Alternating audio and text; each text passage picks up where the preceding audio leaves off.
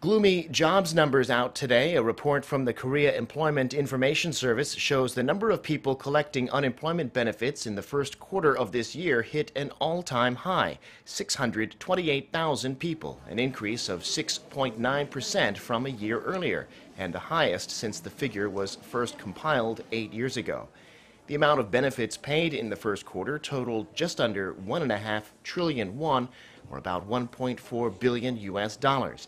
That's also the highest on record, and it's an on-year increase of 16%. The government has set a target of adding 320,000 jobs a month, but February added only around a third of that, and a similar number in March.